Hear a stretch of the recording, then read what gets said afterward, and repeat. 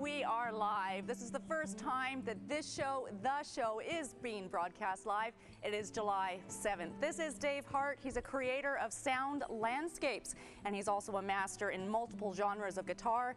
Tara Keeping will have a featured chat with him later on in the show, and she'll also look at Nanaimo real estate trends. Also in the lineup, John Barsby supports Japan, and well, Shaw is supporting John Barsby. Our Victoria colleague Dan Kahan is here all the way, well, from Victoria, and he's going to sort of see what we do, get a feel for how things go with the show, because they might recreate their version of it down in Victoria. And since imitation is the highest form of flattery, we are thrilled to have Dan with us today. Dunia Tozy is talking with Kimberly Plumley about social media. It's what these two ladies do best. That's later on in the program. And we also have Tom Piros here. He's going to shed some light on the seriousness and the frequency of cyberbullying and online predators that is a big problem with our youth today. CeltFest is coming up. Renee Cusson is here with his bagpipes. We'll be treated to some performance and an interview later. Carolyn Phillips Cusson is also standing by, and she's going to fill us in on everything that is CeltFest. I'm Kait Burgan, and this is The Show, live on July 7th.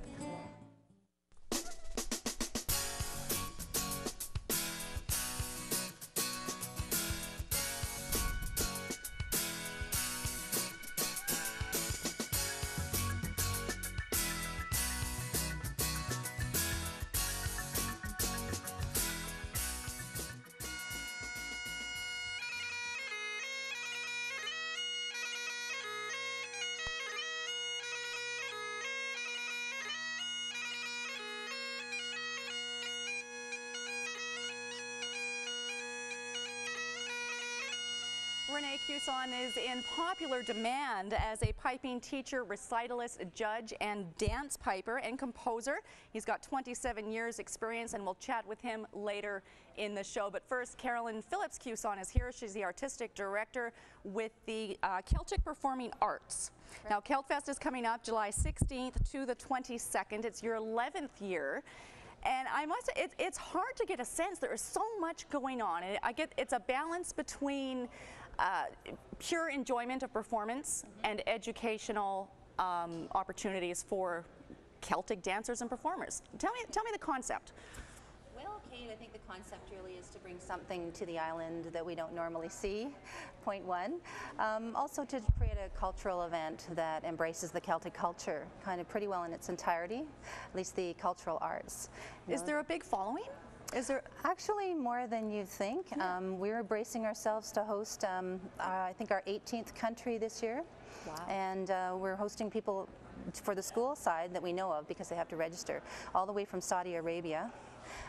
People also from Denver, Colorado. Coming to Nanaimo for this festival. New Zealand, yeah, and Victoria. Tell me a bit about the Celtic Performing Arts. This is a non-profit organization. It's a school as well. Yeah, it grew out of a school that we created a concert series on top of it and the whole festival. So with all this great talent that comes from outside, everything from pipes to fiddle to guitar, accordion this year, bagpipes, you've heard those, and all the Highland and Irish dancers and people that are coming, it's going to be a great party. So the object is to share, and not only the people that have been enrolled from all over are coming, but also the public can come in and do quite a bit of things this year and add on to them. How many people involved? With students enrolled, the public that come out, the staff, the volunteers behind the scenes, how many people are involved with this? Well, for the core of people that are actually sort of Kayleeing during the week as part of the school, it's somewhere around 300, we figure. Okay. But what happens is we get into the venues like the Port Theatre, where we have the finale. You know, we're getting upwards of, if you were to keep totaling, it's probably 1,200. You know? Wow. Yeah. One of the big kudos for this year, the City of Nanaimo has declared it Celtic Heritage Week. Correct. And that kicks off next week. First time thing? It is a first time thing, to bring everything all out the open. You'll see Celtica as displayed through a walk from Diana Krall Plaza with the mayor. Renee Cusson will be playing the pipes and his entourage. And his entourage. His entourage. We all need an entourage, which will remain nameless, yes. We have to have a little surprise here and there. Yeah. And they'll be marching down to Maffeo Sutton Park. And I think I'm emceeing that, actually. Yes. So I'm really glad to be hearing these details right now. Good. we thought we'd brief you in on live TV. Thanks. Yeah, so it'll be a show. There'll be mostly local Celtic artists. We're planning on having Yvonne Hernandez and Jeremy Walsh from Victoria, a master fiddler, and she's been a finalist in the Grand Fiddle Championships, Grand Masters Fiddle Championships. So we'll be importing some talent for that occasion from Victoria, but by and large it'll be local people that will be entertaining us, from musicians to dancers. The Mount Benson Cayley band should be there opening, and the band Trinitude will also be part of it. So I went online and just picked up a few highlights of the many events. How many events are taken? Well, it depends on how you count them. Right, really. it's There's hard quite to track. a lot. There's everything from Gaelic song and language workshops, which the public can come into on the Thursday, to things during the week that include things like Boran, the Irish drum. People can come in and learn how to step dance, Cape Breton step dancing. So Canada has its own brand of Celtica, that's for sure, and certainly in the dancing world. Penny whistle. There's just a lot of things that you could come in and do and take part of. And I think something's happening. Oh, we're being a part of something right now. Carolyn, what is this? Well, I think we're seeing a little flash of the Celt about now. Flash of the Celt? Yes, okay, we'll enjoy it and figure out what it is in a minute. Mini Celtic flash mob.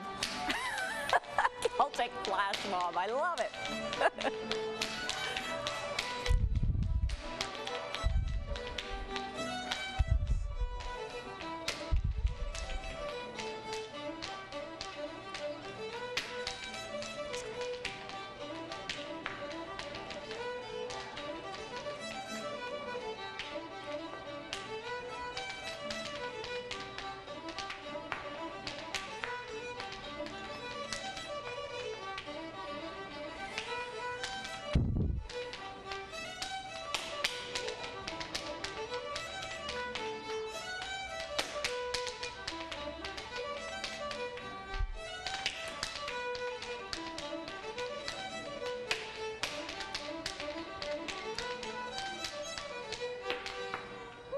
Yeah. Wow, I feel like we have a live studio audience. There's so many people applauding. We just got Celtically flashed by a flash mob of Celtic performers. We did, and I think that's an omen of things to come downtown during Celtic Heritage Week coming up next week. Be downtown, somebody comes up and it breaks out beside you. Who's to know? You know, you kind of have to be there. Let's give credit to the girls. Who did we just see? We just saw Delaney O'Toole, who's from the O'Connor O'Brien School of Irish Dance, who actually trains here with my school, Glengarry School of Celtic Dance, and she's an alma mater, a long-time student of CeltFest, as well as Katrina, who played the fiddle, and she's also been a student at CeltFest, and her friend Ayana. Great. So, yeah. Excellent. One of the things I sort of pulled off the internet was a wacky jig and hornpipe contest. What is that? Well, it's serious fun, but non-serious competition. The only criteria is that the entertainers perform either a jig or a hornpipe, or both, and they can use their imagination from there. They choose a theme, and there's some pretty crazy fun that entails. It's lots of fun. We've got about just under 2 minutes left. Big Sunset and Gala coming up at the end. Is that on the 22nd at the Port Theatre? It is the 21st, I believe. 21st, Thursday. that's right. Yeah, the Thursday. And we have some graphics coming up later that will confirm that and tell people where they can go for more information. The list of performers coming to perform and participate this year is huge. Do you want to give us a little brag list? Well, it's a big roster. We have the headliners pretty well are the Outside Track, which is a 5-piece band from Scotland. All the players are pretty well in their 20s, quite young. Fantastic group that met each other at the University of Limerick, and then they've just been taking the Celtic world by storm. And they're called the Outside Track. They have 2 Canadians in it. That's what's really neat. 2 Scots. 2 Irish-Scottish girls, 2 Scottish girls from Edinburgh and the Highlands. There's a boy from Ireland by the name of Killian O'Daly. And the 2 Canadians in it are Maddie Rankin, who's a cousin of the Rankin family, as we all know, from Cape Breton. And she's no stranger to CeltFest. We're happy to have her back. I'm going to interject really quickly because we have about 30 seconds left. I'm getting a wraps. We're only 4. You live and breathe this, Carolyn. Yes. You live and breathe it. Why do you love this so much? And I'm only giving you 10 seconds to explain it. It's just the passion. That's all I can say. It's the Celtic heart, and it's the love of life and fun, and that's really what the Celtic culture is about. Is it safe to say that bagpipes are a part of that heart, Big are time, integral, yes. and that's a little segue Former into competitive Highland dancer, it sort of is in there, yes. We're going to send things outside again now to Renee Cuson for some of that heart and soul of everything that is Celtic.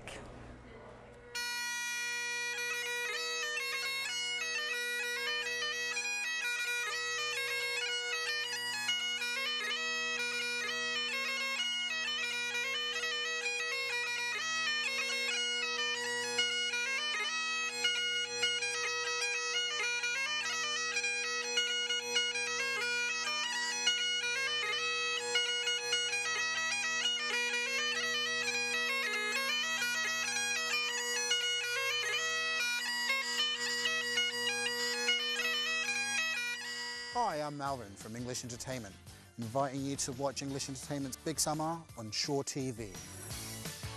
Follow the fun and the sun on English Entertainment's Big Summer as we uncover and introduce you to some of Vancouver Island's hidden gems that might be worth a closer look. Come explore what Vancouver Island has to offer. Join us on English Entertainment's Big Summer, weekly on Shaw TV, Channel 4.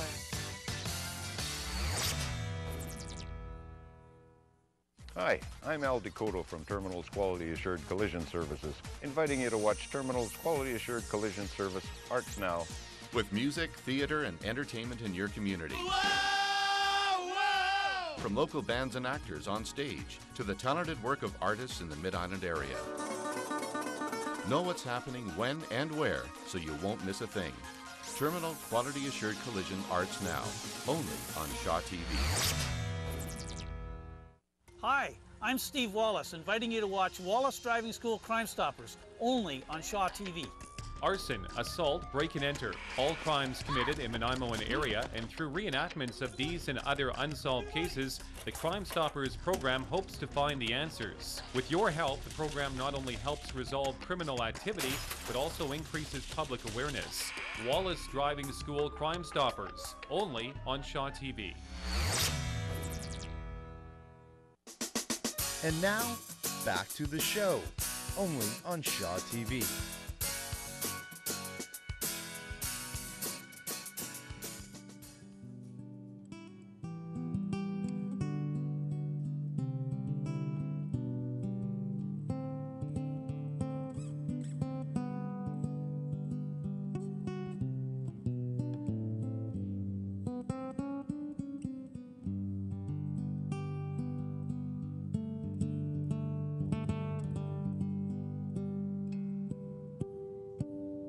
And speaking of markets, 2011, how is the market, namely on the island in Nanaimo? Well, 2011's been somewhat of an interesting year. We started off the year, I think, a lot better than a lot of people anticipated, and we thought maybe we were poised for a really strong year. Then we kind of stumbled a little bit in the springtime. But, you know, you read the news out there, and some people are saying it's a slow market, but to put things into perspective, to date, the last 6 months, there's been over 600 houses sold in Nanaimo. So, you know, for sellers, it is really positive. Houses are still selling. We may not be selling the same amount as we were, 5 or 6 years ago, but definitely things are moving. And how about the recession of '09? Have we recovered nicely, the markets, because of that recession? That is a very popular question. I think it really depends where you ask that question from. I can only speak to Nanaimo. As far as where we were towards the end of 2007 through the recession, we've definitely recovered in terms of the price and actually a little bit better. But real estate markets are a funny thing. The best explanation I've ever heard is real estate is a lot like playing with a yo-yo while walking upstairs. There's going to be some ups and downs, but overall, the long-term things do generally always go up. Because what goes down must go up. We like to think so.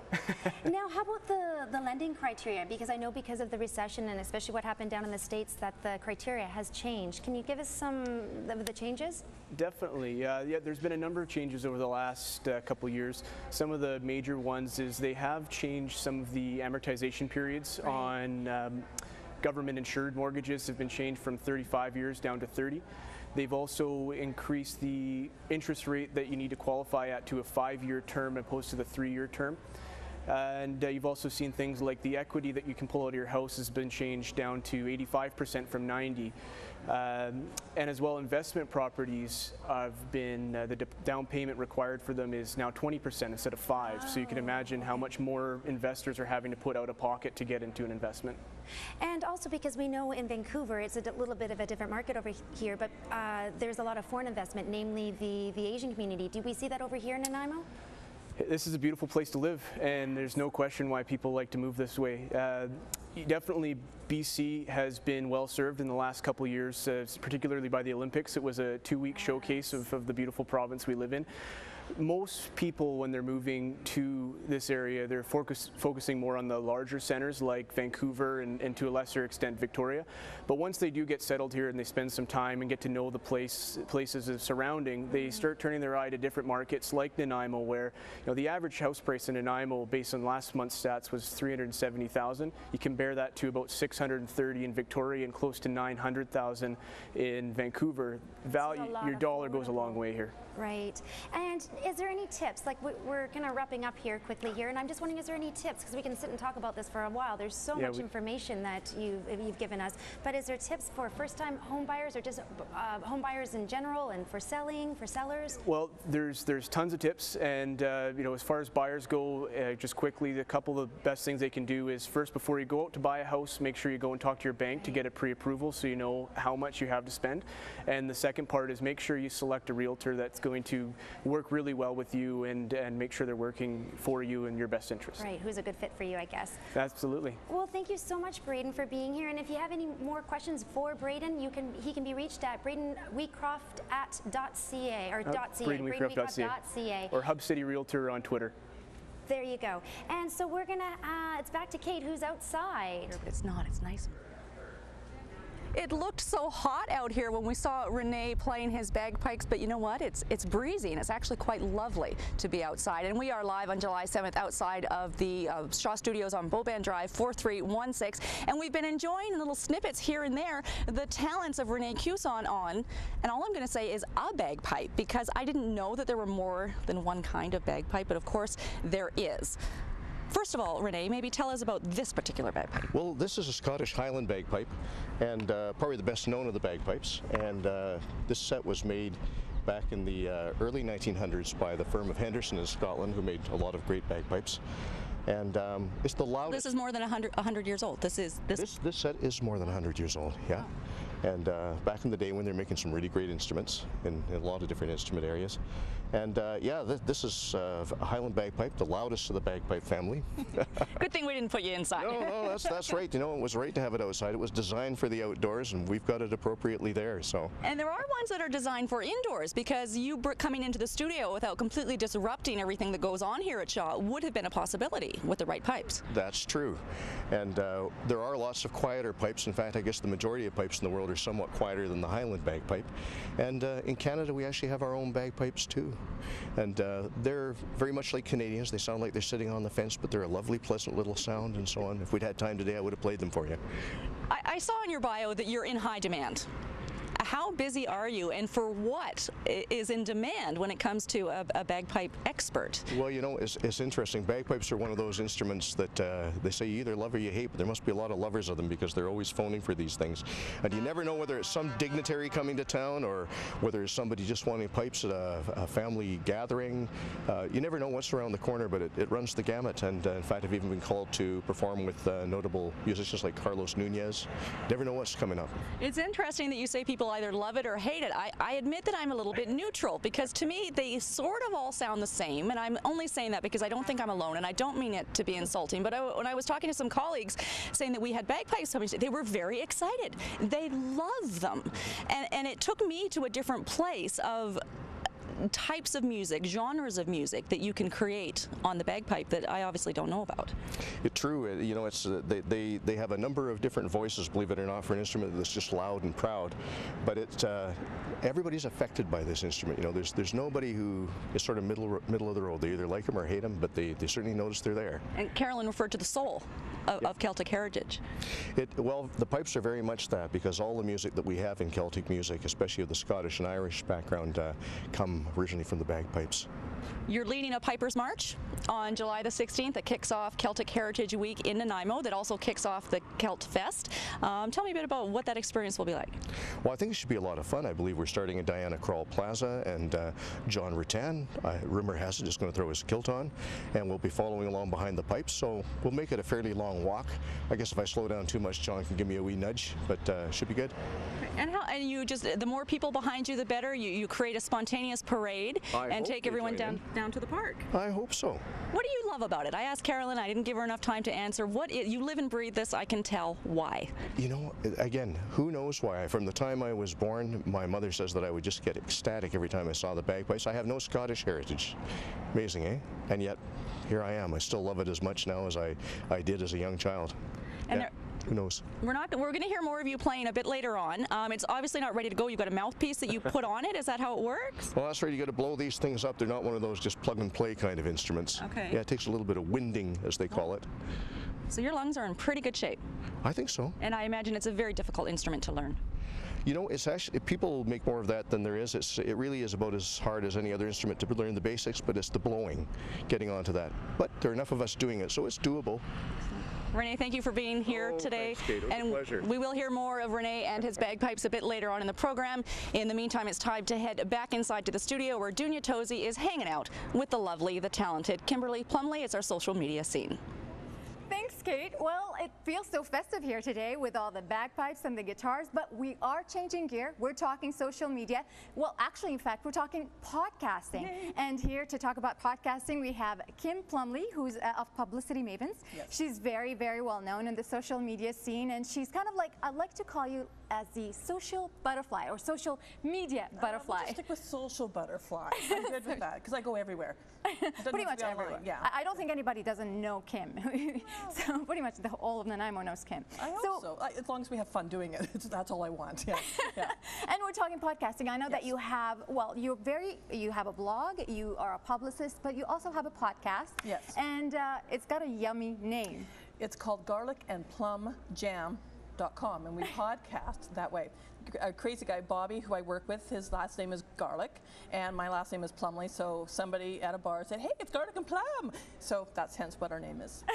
So before we go into your podcast, can we talk about what podcasting is, you know? Well, podcasting is just a medium in which you get to talk. So you've done blogging, you've done video, as we're doing right now, and you could do it audio. So it's your own sort of little radio station or television station. So you get to do that in your own, realm that you want to do it, and on your own terms. So it's really quite fun. Well, that's pretty cool. Anybody can do that, pretty much? Pretty much, if you can speak coherently, which I work at every day. And if you have headphones and you have a medium in which to tape it, record it, download, whatever, you can do it. And you guys have been doing this since last November. That's when you started, and I can see, I'm following it. It's pretty popular. So can you talk about what you guys do in there? What do you talk about?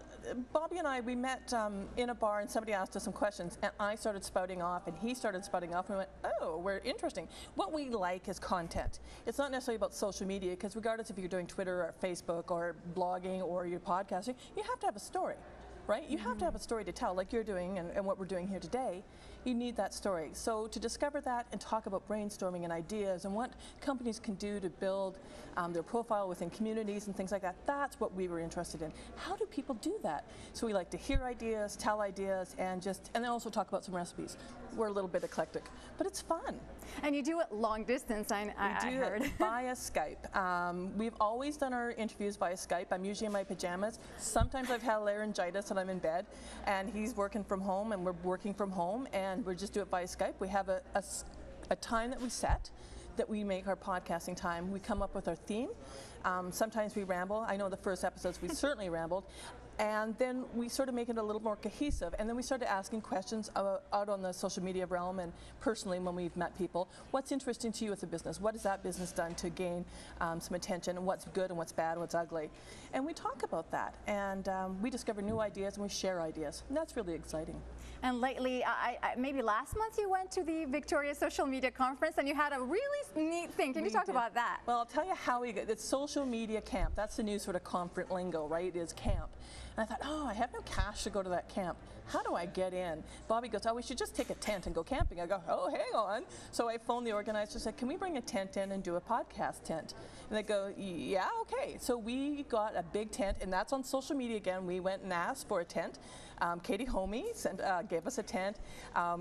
Fergus Gibson gave us a tree. And so we set this huge tent up, and we had all the fire stuff. We had marshmallows. We had the whole thing down. But inside was a full-blown studio. And we had mics. We had the mixing board. We had everything. And we had lineups of people. Sorry, hit the mic. Lineups of people coming through just to talk to us.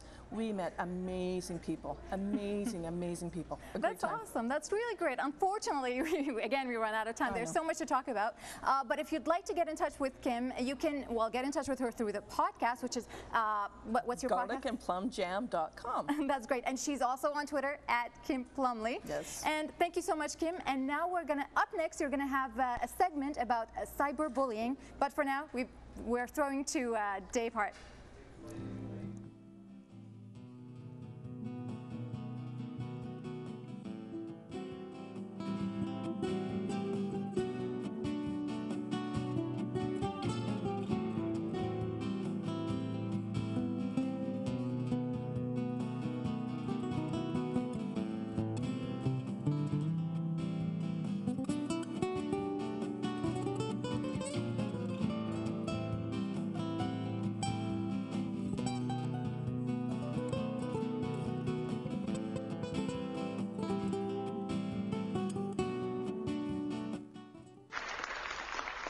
Today I'm going to talk about Patty.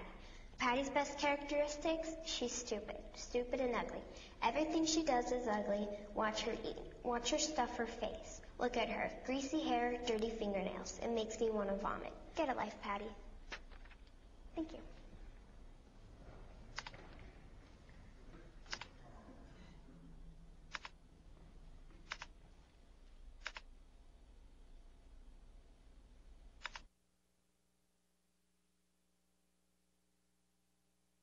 That we pulled off of YouTube that aims to get the message out about cyberbullying, that it is very, very real and very, very harmful. The internet is a daily part of life for almost everyone, especially teens and preteens. I think we could underestimate in our generation just how integral socializing online is to their social culture and to their everyday life. All too often, though, that online socializing can be dangerous and it can affect them in negative ways for the rest of their lives. Tom Puros is the Safe School Coordinator with School District 68, and Constable Sherry Wade is a Nanaimo RCMP school liaison, and they're here to shed some light and give us some help and guidance on what we can do and what we need to know about cyberbullying. Tom, let's start with you. How big of a problem is this? Well, first of all, thank you for having us here today. Our pleasure. It's an honor to be here on your launch. Cyber safety and cyberbullying is a big topic in our culture. And the reality of it is, if we looked at Nanaimo right now in our schools, is that there's many wonderful things in regards to learning and the technology and all those aspects, but with it also comes a dark side. And what we're learning right now with our youth and in our school communities from our research is that approximately 80 to 90% in students in grades 5 to 7 have a Facebook account. And the minimum age is 13 years of age to protect children from anything from a predator to other students that may try to harm that child through the aspect of cyberbullying, which essentially traditional forms of bullying was more overt. We could see it. Right. Now with the forms of cyberbullying, a lot of it happens outside of school, but it plays itself out in the school community. And hence our youth are pretty well at risk 24/7. And because the devices are in their pockets, they're experiencing it in the classrooms. And you're a safe school coordinator. This bullying doesn't really have anything to do with the school environment. But it's, as you mentioned, it's taken into the classroom, and it does become a school problem in that sense. And that's the reality of what we're finding right now, is that the traditional sort of dust-ups and things that we would have, you know, at the elementary, middle, or high school levels is really getting replaced from the, again, from our research from our secondary administrators. They're saying about 80 to 90% of their office referrals, there's an initial phase that's playing out on Facebook, Twitter, cell phones, through technology, And then because the school is really the melting pot in our community still, is that the administrator, the teacher, the counselor has to deal with it, because often we deal with the end results, be it the violent acts or intimidation, bullying and harassment that can make it difficult in the school environment. So does it always sort of end up, does it matter if it moves from the online environment, the cyber world, into the real world? Is it, do you know what I mean? It's if someone's being harassed, bullied online, if it's not happening to them and they're a real person. They think it's real though. Right, it's no less harmful. No, it's no less harmful, because they're, when you talk to especially teens and you sit down and you say, do you know the person who's saying these things about you? No. Well, how does that affect you if you don't know them? Well, they're saying this about me, they're saying this about me, my friends can see it, so it must be true. So they have a really hard time removing themselves. As adults, we look at it and go, you don't know this person, so they can't hurt you. Right. But it becomes very real, and because everyone else can see it, then it affects how they see themselves, so it's very damaging. More public. More public. In a way than face-to-face, old-fashioned bullying was. Does it always show itself in a physical, real-world way? Well, or does it sort of stay online a lot of the time? Well, that's if you can differentiate the two. You can't separate. That's one of the eventualities, and hence, up until recent times, we've been much more reactive, where the police would get called, or I would get called in following, be it an act of violence or intimidation. And now our real work is, that's why we, with the school district, from the management and our local union, we've really aligned our sources with our community partners to take a proactive, preventative approach, where we go in with the RCMP, work with colleagues like Shaw that provide the services to communicate and share with the community that we need to know about these things before they escalate. Because right now, when we work from that reactive phase, we're having a lot of our youth that are potentially being harmed. What can you do about it? If I'm a parent and my 10-year-old, 11-year-old, 12-year-old is experiencing something like this, do I have any recourse legally? Your computer should be in a public space. So I go to classrooms and I'll ask kids in grade 4, who has a laptop? Who's got it in there? Yeah, who's got it in their bedroom? So I said, okay, well, I hate to ruin your day, but I'm going to tell the principal to put it in the next newsletter. It has to be in the kitchen. And they flip. But it's not their computer, but their sense of ownership of it, of that technology. So it has to be behind closed doors. The next question would be, what are you doing that you don't want your parents to see? So the computer needs to be visible, and we as parents have to be not afraid to say, what are you doing? Show me what you're doing. Who are you talking to? How do you know this person in Portugal? You just have to get creative and inquisitive about what your kids are doing and have rules. And it's not a matter of trusting your kid. No. Your child could be doing everything right, but the point is that people can access them, and that you cannot control. Well, and kids are just naturally curious. So even if they don't mean to do something wrong, they're just curious. And then the problem with cyberbullying is everybody's anonymous. So you send me a hateful message about Tom, and I just think, oh, okay, and I add to it and pass it on. So I have to teach our kids to stop it. Stop and report what was being said about Tom. Don't just pass it on because nobody knows who you are. And then who do you report it to? Facebook or Twitter is inappropriate? Well, that's a great question, and I think that if we step back for a moment, what we're finding is we're having a culture disconnect, in the sense that the generation that I grew up with, we find that many of my friends and colleagues and so forth weren't brought up with technology. Well, Facebook was cool till my mom signed on. Yeah, you've heard that, right? Exactly. Yeah. That's a very good analogy. What we find is, again, from our research, is it's showing us that with the number of handhelds and the toys the kids have, a lot of the big companies are targeting kids as young as 4 to get the handhelds, the Nintendos, all the great toys, which have so many positives. However, with that comes a high level of responsibility. Facebook was created for adults. Children don't have the tools or filtering abilities to wean that out. So what we find right now is about 15% of the parents are really aware what their kids are doing online. Only 15%. In other words, cyberbullying and those forms of harassment, there's a disconnect there of parents being really aware. So Sherry's points there about keeping our computers in a public place.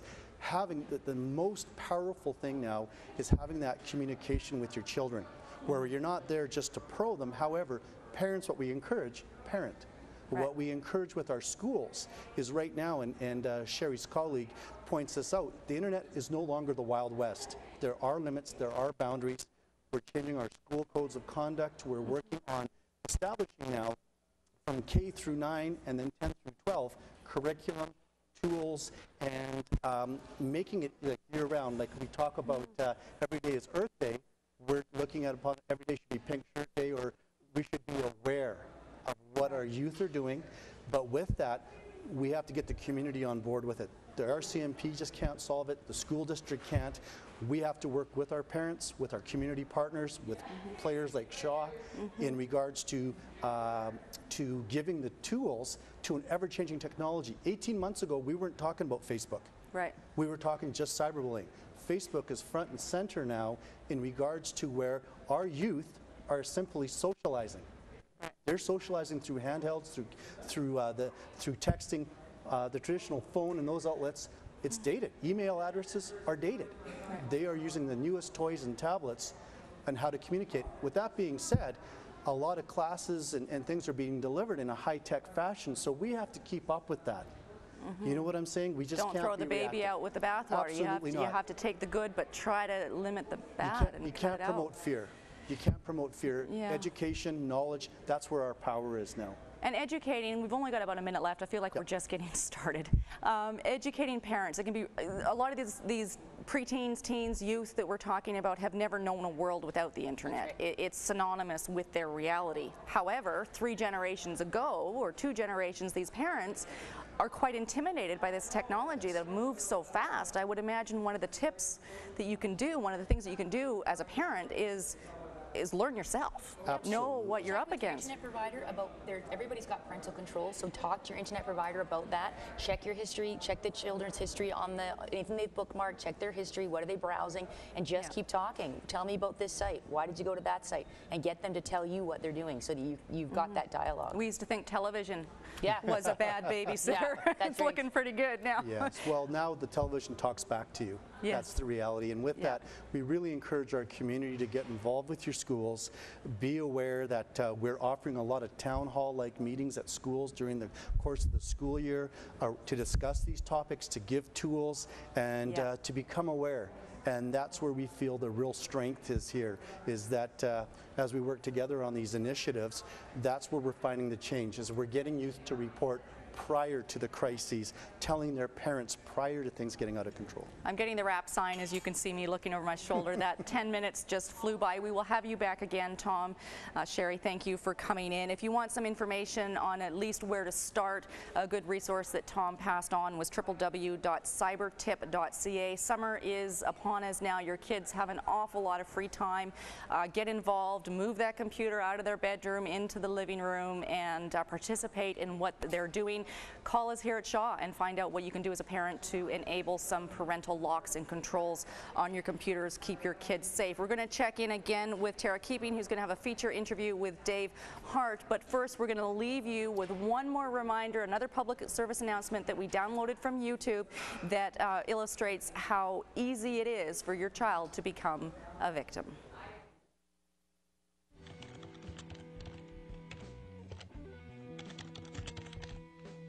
Hey Jen, how's it going?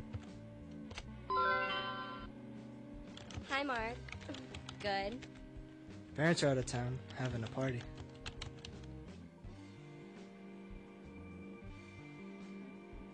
Be cool to finally meet you. You could bring a friend if you want.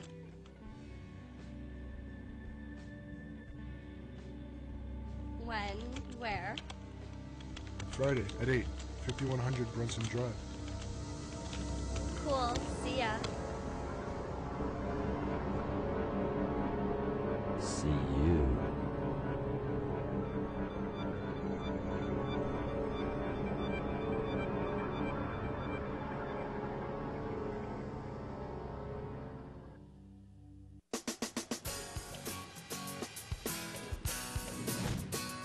And now, back to the show. Only on Shaw TV. Finally, we have Dave Hart with with Dave Hart Music, and I'm just going to use my cheat sheet here because I don't want to miss anything out. Tell me if I get anything wrong there, Dave. Dave is a solo instrumentalist. He's featuring popular songs, world themes on classical and hybrid guitars, blending smooth jazz, Latin, new age, and electrical blues. Did I miss anything out? Well, there's the rest of my entire story and musical development, but we'll skip that for now. So I think you've encapsulated it quite well. So what is your story? Well, my story started many years ago, 1977. Do I have this much time? My first two concerts were Kiss and Alice Cooper, the same month. I was, 13, greatly influenced by so much musical activity. I wanted to be a guitar player. So I tried it, and over time, I think approximately 24,000 hours to date. Wow. Yeah. And who's counting? Who's counting, exactly. And you're fairly new to the Nanaimo area. Approximately 3 years. 3 years. Yeah. Okay, so what brought you out here to Nanaimo, besides the beauty of it? Part was the Witness Relocation Program. Being that the RCMP was so kind to let me stay here today. I appreciate that. And as you can tell, Dave has a really good sense of humor. You know what, I actually have a question. What is a hybrid guitar? When I think of hybrid, I think of Go Green. I think of the green movement. Right, like a half battery, half diesel. Or a car. So what is a hybrid guitar then? Well, this is a classical guitar, not necessarily a hybrid. Oh, okay. A hybrid is usually an acoustic guitar that has electric functionality as well, and I use that at different events. And speaking of events, you can see a lot of them at davehartmusic.com. Wink, wink. Had to do a plug there.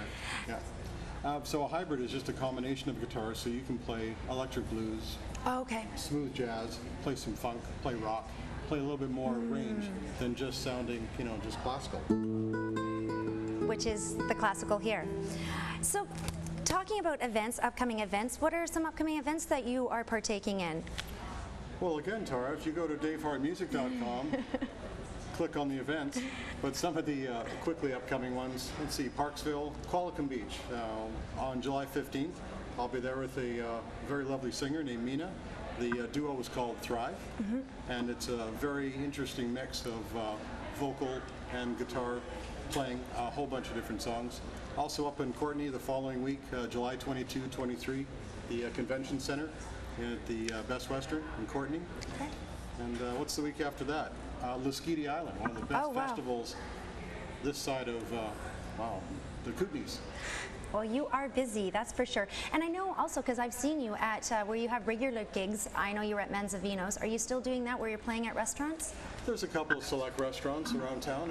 I've recently been familiar with the Mix, which is a bit northern location. I think that helps, because not often people can go downtown. Right. So it's moving around a little bit. But often the summer has a bit more private events. And also the Cowichan Valley is now new. Could you play something for us now then? I thought I was done with that. No. So should we do something that we can dance to? Yeah, something fun, sure. Something fun? I like a little more of a bolero. Okay. It's kind of like this. Can you knock on this? I can. Do you want me to do that? 1, okay. 2, 3, hit it. Like this. Just like that. It's awesome. Can you hear it louder? Oh, you're giving us feedback. Oops. You're on the other side. Oh, on the other side? Wow, look at it. You can play without a... Continue or? No, I think we're done.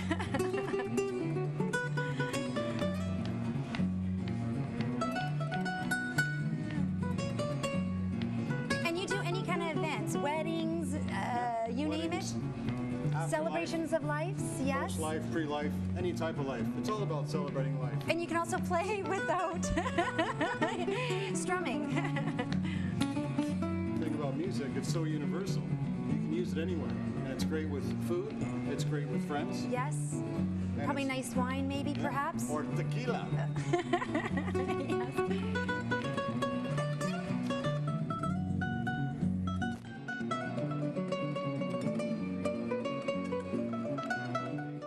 Hi, I'm Rob O's. And I'm Andrew McLean, and we're O's and McLean at Royal LePage. We invite you to watch O's and McLean's Two Men and Their Fishing Rods. Only on Shaw TV.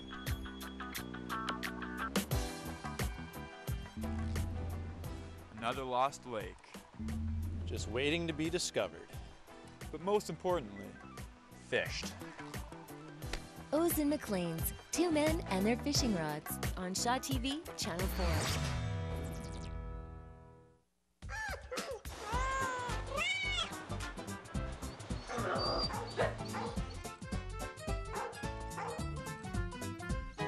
This is Jersey. She's a 3-year-old spayed female, and she loves to chat a lot. Yeah. So if you're looking for somebody to have a conversation with, she might be your gal. She's really quite a personality, and she would love to spend some time with you, and she wants you to come down and visit so she can have somebody to talk to. Please come down and visit her at our shelter from the 11 to 4, Tuesday through Saturday at the Parksville, Qualicum Beach and District, BCSPCA.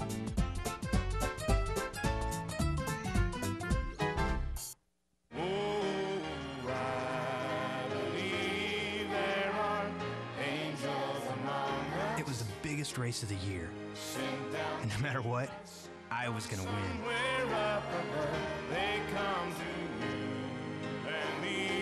And that's when I realized that some things are more important than winning, including others. Pass it on. A message from the Foundation for a Better Life. Hi, I'm Joe Cunningham, inviting you to watch Joe Cunningham Ford's The Enthusiast. This show will rev you up as various fast cars are featured. From Porsches to Lamborghinis and everything in between, host Jeff Hill will take you under the hood and into the seat of these classic cars to show you why they're so hot on the road. Joe Cunningham Ford's The Enthusiast, only on Shaw TV.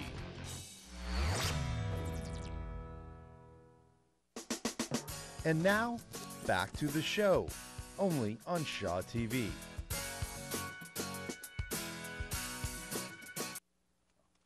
Hi there. Got your HST referendum voting package yet? We're hearing that some people are complaining that the HST referendum is too complicated. Complicated? Really? Let's have a look, shall we? And you can rest assured that our government spent many tax dollars hiring consultants to ensure that the question is simple. When you think of the BC government, think simple. Are you in favor of extinguishing the HST harmonized sales tax and reinstating the PST provincial sales tax in conjunction with the GST goods and services tax? What? Let me try that again. We'll break it down, right? Okay. Are you in favor of extinguishing the HST? Extinguishing? Why? Is it on fire? Okay, forget all that. Basically, it's do you want to dump the HST and bring back the PST and the GST, right? Simple, right? Nothing to it. Okay. After you mark your ballot, you put it in the secrecy envelope. See that? The province wants you to feel secure. When you think of the BC government, think secrecy. There you go. Ballots in the envelope, all done. No, you're not. Oh, right, because then you have to put the secrecy envelope into the certification envelope, and then you have to sign it and put your birth date and your phone number on there. Shouldn't that information be inside the secrecy envelope? Anywho, once you've put your private, personal, confidential information on the outside of the certification envelope, you're all done, right? No, you're not. Not yet. Right, because once you put your ballot into the secret envelope, which goes into the certification envelope, you need to put it into this nice yellow envelope. There you go. Nothing to it. So that's one ballot and 4 envelopes. 3 of the envelopes you mail in, and the other one you put in the blue bag to recycle it so we don't cut down any more trees. When you think of the BC government, think saving trees. All there's left to do now is put the yellow envelope into a red mailbox. Easy peasy. Unless there's a postal lockout or a strike. When you think Canada... Okay. All right, in Victoria, working Dansby, I'm Dan Kahn. Why can't you be nice, huh? Now look what you've done. Your foot's caught in there. Why can't you just be nice? That was Dan Kahan, a senior reporter in Victoria with his friend Danny the Puppet. As you can see, Dan is a very creative, very talented, very experienced and quite witty reporter that we have with us in our Victoria studio. And we're thrilled to have Dan with us today because, well, they're thinking about doing a similar show to this down in Victoria. And Dan's here learning the ropes about how to put together a 1-hour live studio production. So Dan, you've seen the show and the production of it up to this point. What do you think? Oh. Hi, Kate. Oh no. I remember someone in high school in college radio leaning over the mic going, "Are we live now?" And Dan, you're not going to do that to me, are you? You didn't tell me this was live. Well, it is called The Show, live at Shaw TV in Nanaimo. Wow. You've done live before. Once. You should, I'd hit you, tell you to wake up and snap out of it. I can't reach you. I'm here. You're here. This is Nanaimo. This is Nanaimo. I'm here. All right. Your first time in our studio? Great. First time here. Yeah, Welcome. It is great. Boy, this is a great studio. Way better than Victoria's. We got a cafe and everything. Well, you guys have more computers down there. Yeah, but they don't work. You have more staff down there. Yeah, but they I don't work like any either, of them. right? I don't like any. They don't get this in Victoria, do they? I don't like any of them. No, they don't, but we're working on turning this into a more of a regional program. Maybe with you guys on board doing a show similar to it in Victoria. I know nothing about you. I've seen your stories. I have no idea where you came from, how you got here. I was raised by wolves. Uh-huh. And no, I was, my parents were too poor to have me, so a neighbor had me. Right. Over for dinner every day? No, I am a prairie boy. Go Riders. Anyone? Anyone? Yes! Yeah! From Saskatchewan. And I came out here, actually I came out to the Nanaimo, Parksville, Qualicum Beach area about 20 years ago. And I said no thanks and left right away? I said I am never going back to the prairies again because this was, I know it's a cliche, but this is paradise. This is the place to be, so love it here. Where does your media background come from? You're very good, and we enjoy your stories, and you're very creative, and you have a very unique talent that you bring. Tell my boss. Okay. Who is that these days? No, I'm kidding. Well, thank you. No, it's the thing I love about Shaw is that we get to be creative. We get to have some fun. And when I was a kid, I loved TV. Right. Like, I just loved it. And then as I grew older, I thought, something's happening here. Like, TV's not that fun anymore. It's so serious, and everybody's trying so hard to look intelligent. And it's like, but it's not fun. We're just people, right? Exactly. But my first day at Shaw, 10 years ago this September, and this is not a joke, my first day was 9/11. Right.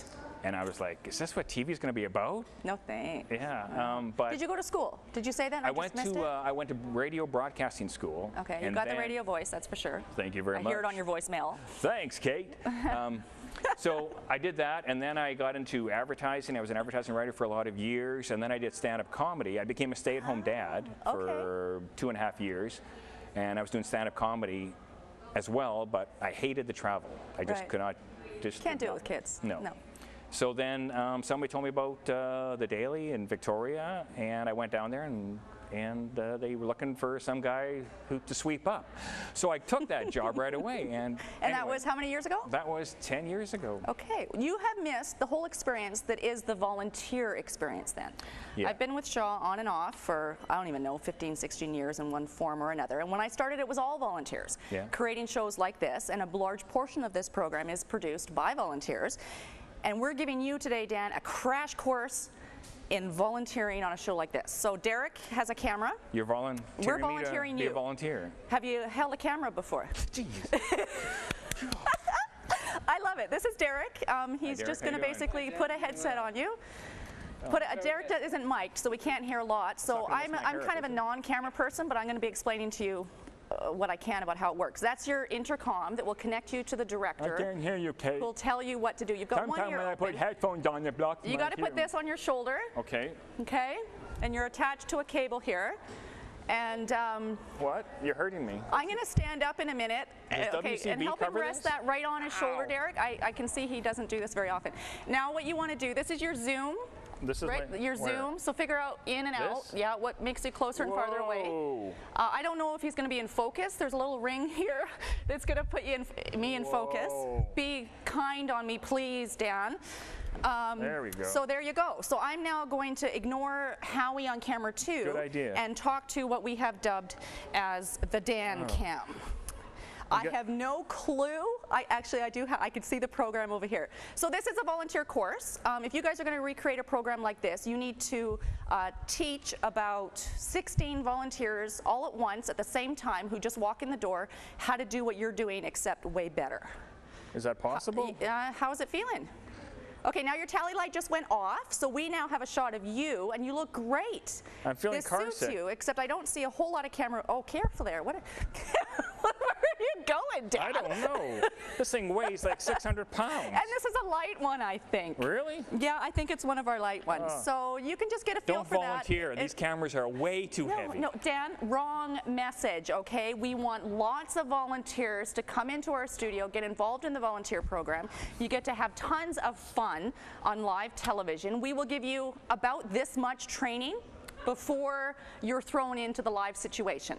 I don't know how they're going to do things down in Victoria. Dan, you need to take your experience with you today and share it with our colleagues down in Victoria. How do you think you can do that? Have you ever done camera work before? Oh, yeah. Yeah? Can't you tell? I don't know.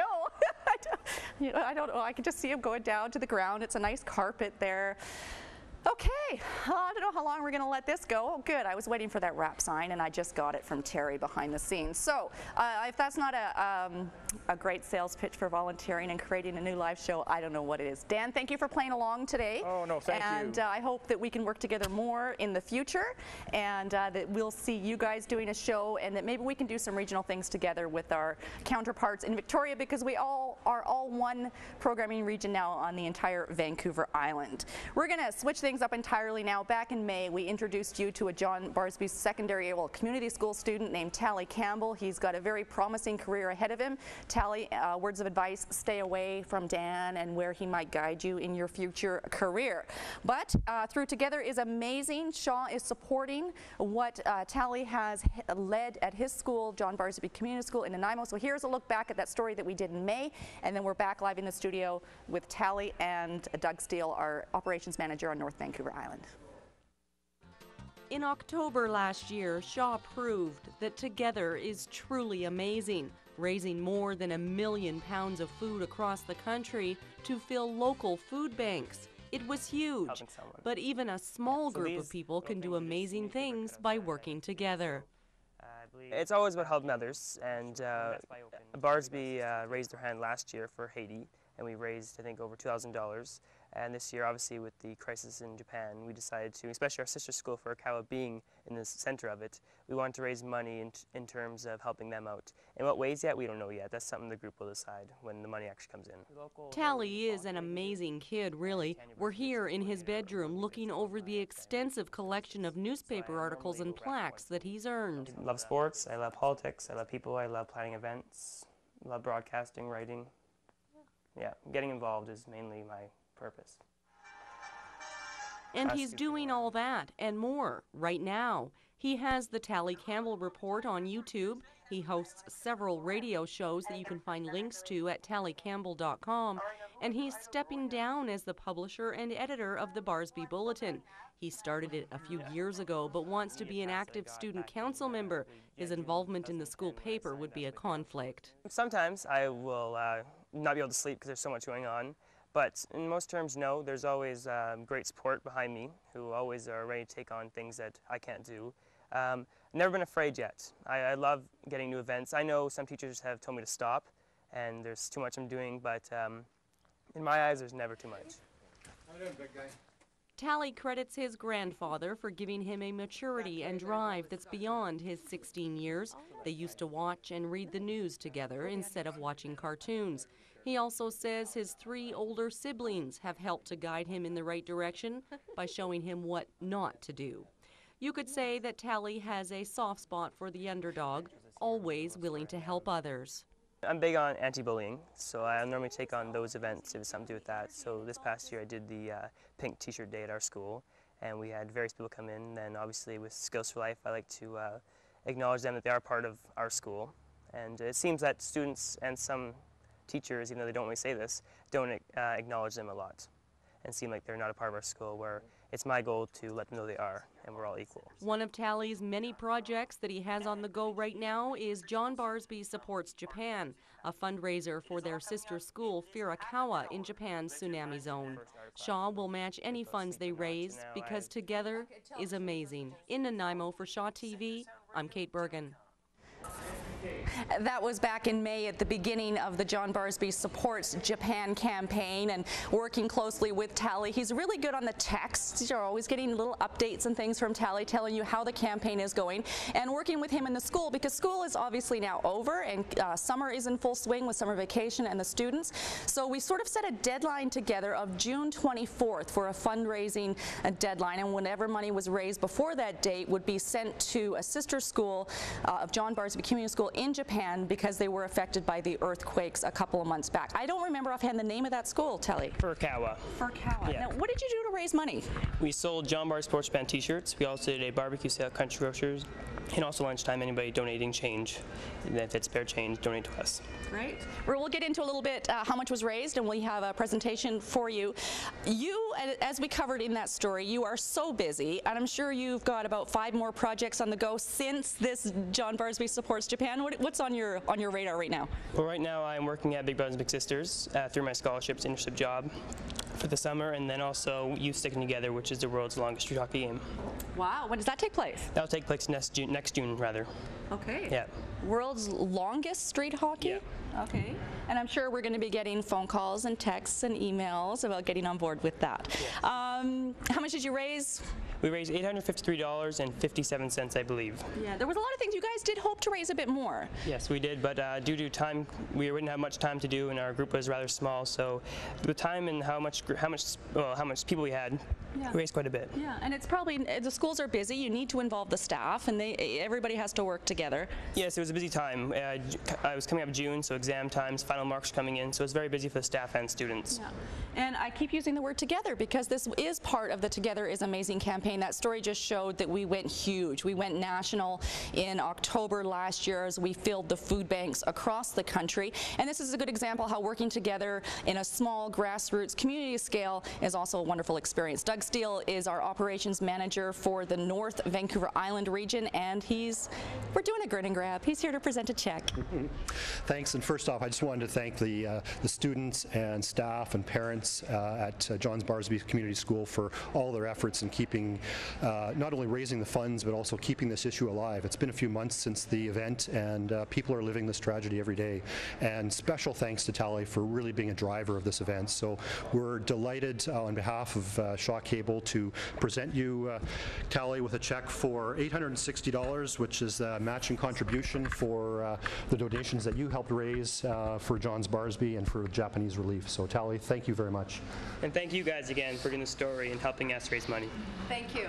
And it's so great. We have a live studio audience. So a round of applause, please, everybody, for Doug coming today and presenting a check, and for Tally, everything that you do in the community. And thank you for coming on the show today. It was our inaugural live show. It's July 7th. The show does repeat on Saturdays at noon, Sundays at 9, Tuesdays at 7, and then again Thursdays at 4. And I think this is the first time I've actually got all of those air dates correct. We will be live again in another 2 weeks, every other Thursday. We have a lot of information in our credit roll as to how you can get involved as a volunteer or present some of the things that you might be involved with as a member of this very wonderful community. We'd like to thank everybody for being on the show today. They get here early, they hang out, they give a lot of their time, and it is a lot of fun. I can hear the bagpipes calling from outside. Renee Cuson will take us out. Thanks for watching. We'll see you next time.